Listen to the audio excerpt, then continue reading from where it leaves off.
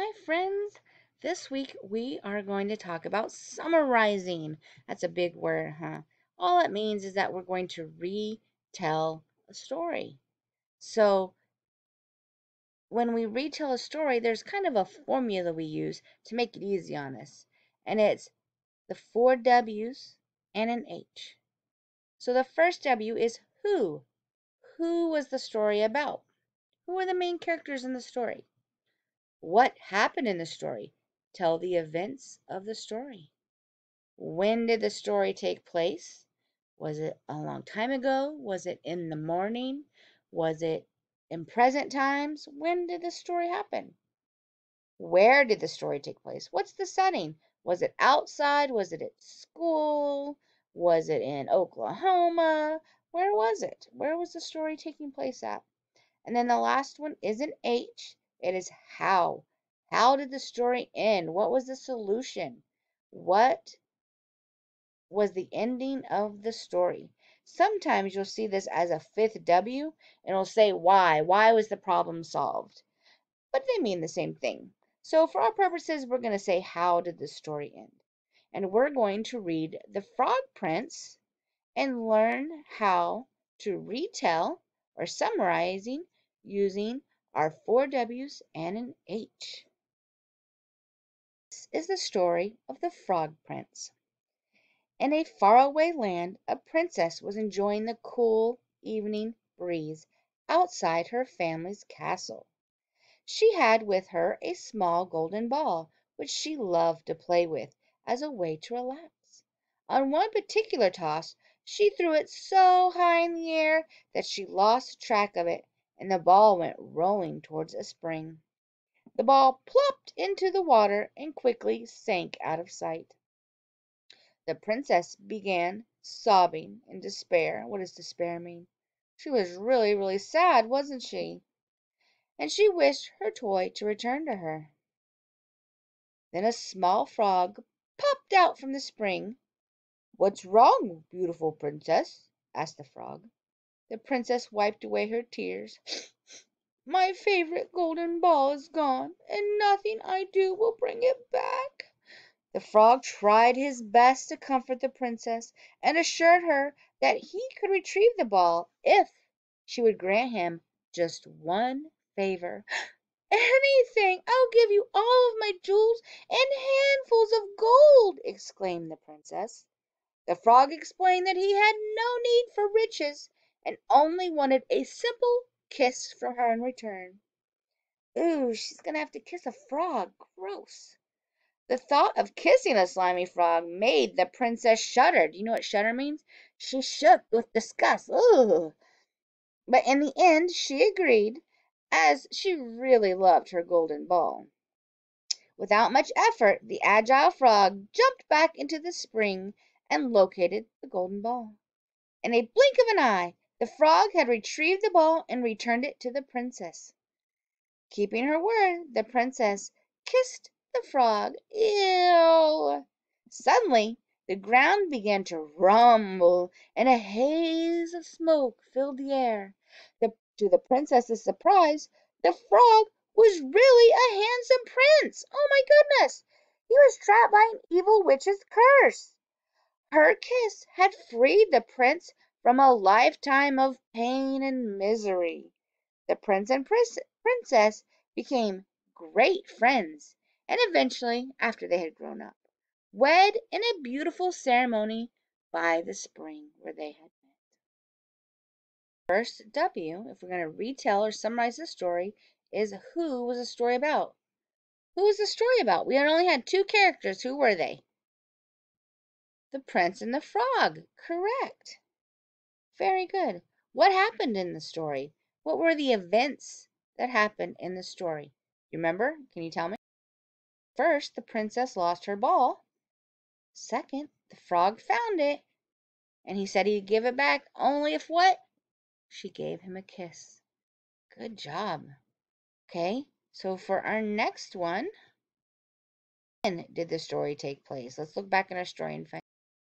Okay, let's read this first sentence. In a faraway land, a princess was enjoying the cool evening breeze outside her family's castle. So when was it? It was in the evening. It doesn't tell us any other clues that might say if it was a long, long time ago, because there's still prince and princesses today, not in the United States, but in places like Europe, there are. So it could happen today. It doesn't tell us a time period. We just know that it was in the evening. Write down in the evening. Next W is where. Where did the story take place? Now, was in that first sentence we just read. What did it say? In a faraway land, outside, by a spring. Is that what you said? You did. Very good. Good job. Okay, our next one is the H. How did the story end? The problem was she'd lost her ball, and it made her very sad. It said she was in despair. So how did that problem get solved? Yeah, the frog found it. And then what happened? What did the princess promise him? Yeah, she promised she would give him a kiss if he got the ball back. And what happened when she kissed him? What happened? Yeah, he turned into a prince. So how the story end? The princess kissed the frog and he turned into a prince. Yeah, they became friends, didn't they? And then when they grew up, they got married. Very good. Now we're going to read the story of the three little pigs, and you're going to try doing this on your own. Okay? Okay. This is the story of the three little pigs. You probably know this one already. Once upon a time, there were three little pigs. They were curious pigs and eager to learn more about the big, wide world. One bright summer morning, they packed their bags and set out together. So this tells us a when, doesn't it? A summer morning. Yeah. Who is that? Can you read that? What's that say?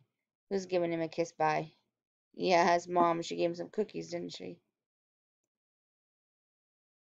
There they go. They got their little bags packed. Sister pig and the other brother pig up there. They're losing some luggage. Look at them playing.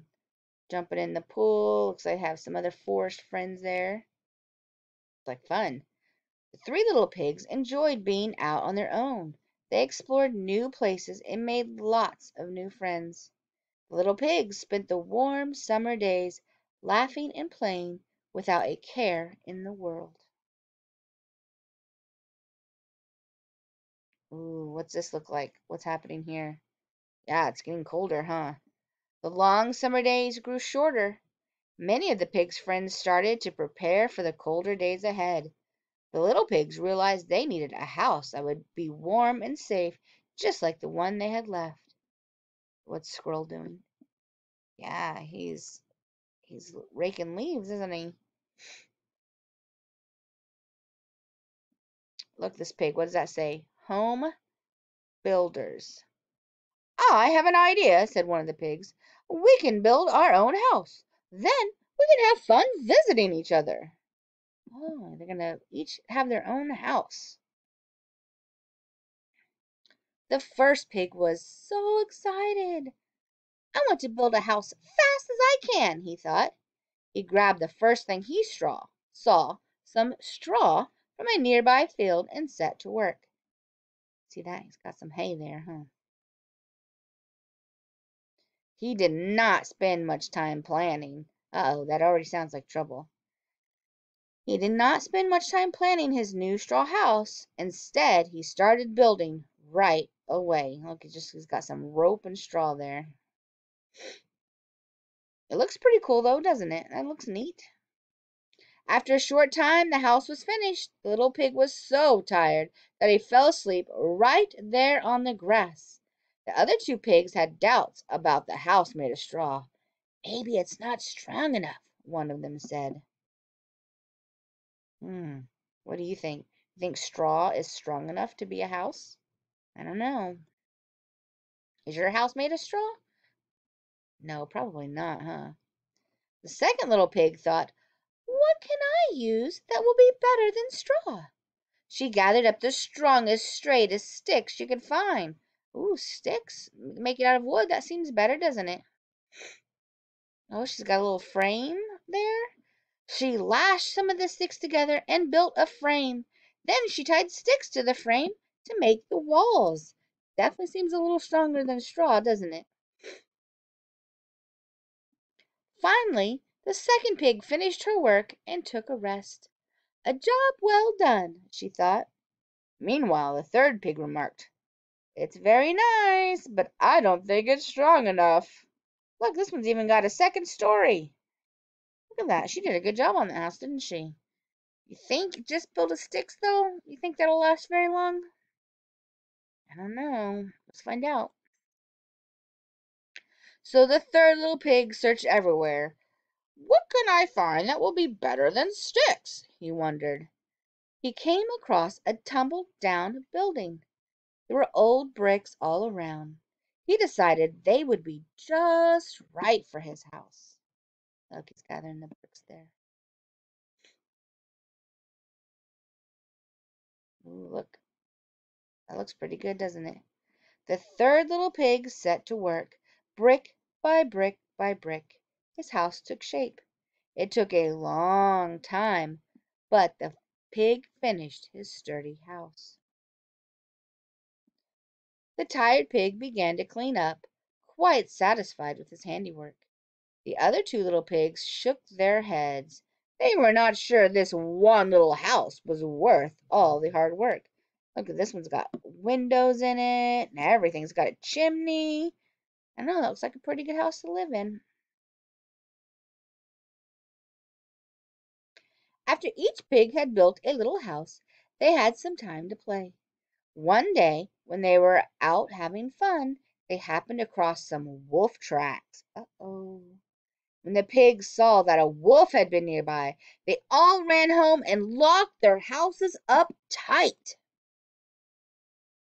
Look, there she goes, the sister saying, "We better go. There's a wolf nearby. We don't want to get eaten by a wolf." There he is. He's by the first pig's house. Look at that. That's a little scary. Soon enough, the wolf appeared at the door of the first little pig's house. The straw house shone golden in the sunshine. "Little pig, let me in," said the wolf, grinning his big wolf grin. "No!" cried the first little pig. "Not by the hair of my chinny chin chin!" What happened? Oh my goodness. What's he gonna do? Doesn't look good. "Then I'll huff, and I'll puff, and I'll blow your house in!" shouted the wolf. And with an enormous breath, the wolf blew down the house of straw. Oh no, there goes the pig, his little coffee he was drinking. Even his glasses fell off. Ooh, that wolf looks satisfied, like he's gonna get that pig, huh? Is he gonna get the pig, or do you think the pig's gonna run away? Ooh, looks like he made it to his sister's house. Look, they have it on the door. No wolf. The first pig ran to the second pig's house. Right after they had closed and locked the door, the wolf appeared. Little pigs, let me come in," said the wolf. What do you think he wants to do? Probably wants to gobble them up, huh? "No!" cried the pigs. "Not by the hair of our chinny chin chins!" Think this one's gonna stand up. He's gonna huff and puff, I bet. "Then I'll huff, and I'll puff, and I'll blow your house in!" shouted the wolf. Look, there he is, trying to blow the house down. Is it gonna work? Oh no, it looked like he was able to do it. The house of sticks wasn't strong enough. And with a tremendous breath, the wolf blew down the house of sticks. Poor little pigs. Are they gonna get away this time? Oh, there's the big brother. Oh, looks like the little brother got in. Oh, so maybe they're safe. The two little pigs ran as fast as they could to the brick house. All three little pigs watched from the windows as the wolf approached. So they made it. That's good. Little pigs, let me come in," demanded the wolf. By now he was feeling pretty sure of himself. "No!" shouted all the pigs together. "Not by the hair of our chinny chin chins!" Oh, look, they got a big sign up on this one. "No wolves." Look, they're hiding in behind the windows. There he is. Trying to blow that house down again. You think he's going to be able to do it this time? Then I'll huff, and I'll puff, and I'll blow your house in, shouted the wolf. But even with a stupendous breath, the wolf could not blow down the house of bricks. The wolf slumped, exhausted, outside the little brick house. What's he doing there? What's going to happen? What did this little pig build on his house? We talked about that the others didn't. Is this a chimney? Yeah. After resting a bit, the wolf came up with a new plan. The three little pigs guessed what he might do because they're smart little pigs. So they lit a blazing fire in the fireplace. Uh-oh, his tail's on fire. Look at that. Look at the little pigs down there. We can guess what's going to happen, huh? Just as the pigs had guessed, the wolf climbed down the chimney. Before he could reach the bottom, his tail caught fire. Ooh, that sounds painful. Oh my gosh, they look so happy. Look at that. Oh, and look at the wolf. Ooh, his tail's still on fire. He's smoking. The wolf could not pull himself up and out of that chimney fast enough. He raced away in a panic. The three little pigs stood hand in hand as they watched the wolf disappear into the distance. From that day forward, he was never seen again, and the pigs lived happily ever after. So now it's your turn. You're going to get a piece of paper. Your reading notebook would be best. And write down exactly what you see here. Who was the story about? What happened in the story? When did the story take place? Where did the story take place? And your last one, how did the story end? Okay, so I'll play that again. So you should pause it right here, get your notebook, and write these sentences down. And then after you write the last one, where did the story take place, push play again so you can see the last one, which is how did the story end. Okay, so pause now and write these down. Okay, you should have written your 4W's down, and now you're going to write your last one, your H. How did the story end? Write that down. Pause the video while you do that. Okay, now you've got these written in your notebook. You should have them. You better have them because I will look at them next time we see each other. So you're going to fill these in. Who was the story about? That's easy, isn't it? What happened in the story? So tell me the major things that happened in the event, the big events in the story. When did the story take place? We talked a little bit about that, and it talks about the seasons. That is your when. Where did the story take place? And even though it didn't say exactly where it was, you can look at the pictures and guess. And then how did the story end? Okay. If you need to look back at the story, you need to listen to it again. Just rewind the video. And then you're going to practice your 4W's and an H all by yourself. All right, you got this.